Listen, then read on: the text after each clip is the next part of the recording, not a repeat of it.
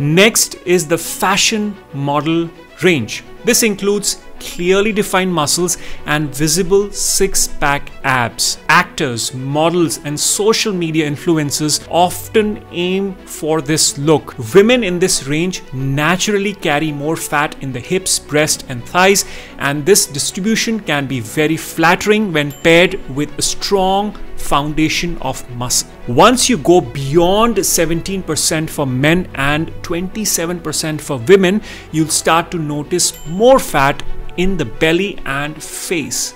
I call this the fitness enthusiast range.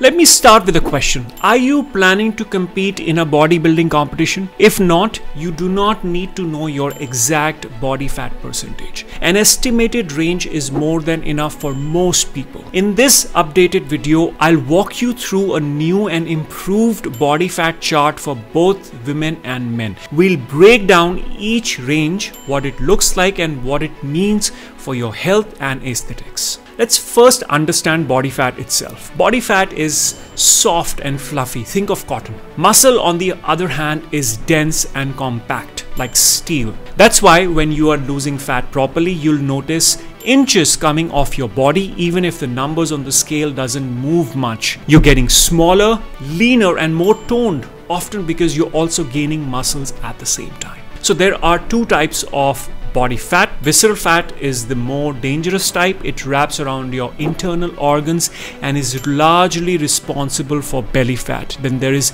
subcutaneous fat, which is the one you can pinch under your skin. This is what most people think of when they talk about body fat. So let's begin with the lowest body fat range, the bodybuilder range. This is typically achieved during competition season, and while it looks impressive, it's not sustainable. Body fat plays an important role in regulating hormones, protecting organs, maintaining body temperature, supporting immunity, and storing energy. Extremely low levels, around 3 to 6% for men and 11 to 14% for women, can lead to serious health issues. That's why most competitors regain fat quickly after a show. Next is the fashion model range. This includes clearly defined muscles and visible six-pack abs. Actors, models, and social media influencers often aim for this look.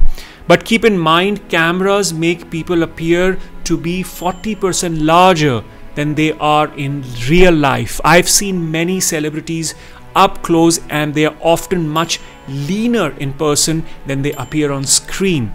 This range is also hard to maintain for long. Actors and models often slim down temporarily for a shoot or film and then regain body fat afterwards. Now let's talk about the athletic ranges. In these ranges, muscle definition is still visible but not as sharp. Separation between muscles fade, vascularity is less pronounced, and a thin layer of fat covers the body. However, if you have been lifting weights and building muscles over time, you'll still have good tone and possibly visible abs, especially if you have worked hard to make them blocky. For men, the athletic range is typically 11 to 14%, and for women, 19 to 22%. People in the health and fitness industry often maintain this range year-round.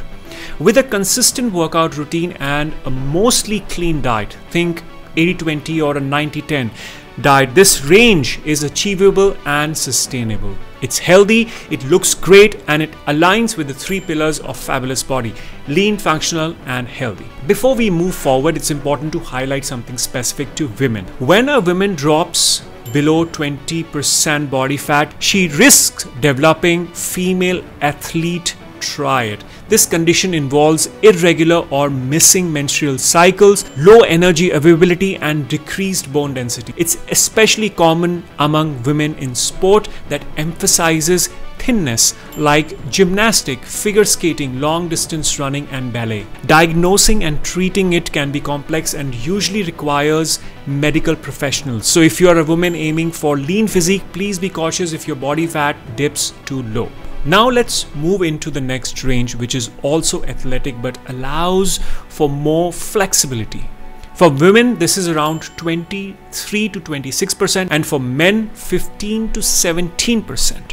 The six-pack might disappear, but with good muscle mass and tone, you can still look your best and feel your best.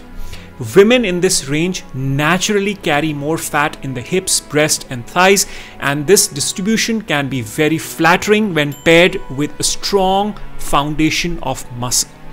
Once you go beyond 17% for men and 27% for women, you'll start to notice more fat in the belly and face. I call this the fitness enthusiast range. It's still a healthy range, and many people, especially those who work out regularly but enjoy more dietary flexibility, fall here. In fact, around 30 to 50% of fitness enthusiasts live in this range comfortably. However, once you move past 21% for men and 31% for women, visceral fat begins to increase. I refer to this as the overweight range, 22 to 25% in men and 32 to 35% in women. This is when you might start to lose your natural shape, your belly protrudes, your face looks rounder, and overall you feel less agile. Here's a photo comparison of me at 10% and 20% body fat. My muscle mass is roughly the same in both pictures, but the difference in my face and waist is dramatic. Just a 10% change can completely alter how you look and feel. The last two ranges are the chubby and the obese categories. You really don't want to be here. Excess fat, especially visceral fat, becomes a serious health risk. Countless studies link obesity with increased chance of heart disease, type 2 diabetes and various cancers. If you are above 25% for men or 35% in women, your first goal should be to bring that down below 21% for men and 31% for women for a healthier, longer life. Please remember that the chart and visuals I've shared are rough guidelines. How someone looks at a given body fat percentage can vary a lot. For example, someone with a lot of muscle might appear leaner at the same body fat level compared to someone who's not as muscular. For example, if you look at this photograph of Mark Wahlberg, what do you think his body fat percentage is? It's hard to tell, but I'd guess he'll be somewhere around 21 to 24%. Fat distribution also plays a big role. Personally, I am what's called skinny fat. I stored most of my fat in my belly and face, pretty much the worst spots. Others, like Mark Wahlberg, store fat more evenly across their bodies, which makes them look leaner overall. Well, I hope this video helped you better understand body fat ranges and how to estimate yours without any equipment. If you have any questions or want to share your thoughts, please leave a comment below. I'm Akash. Thank you so much for your time.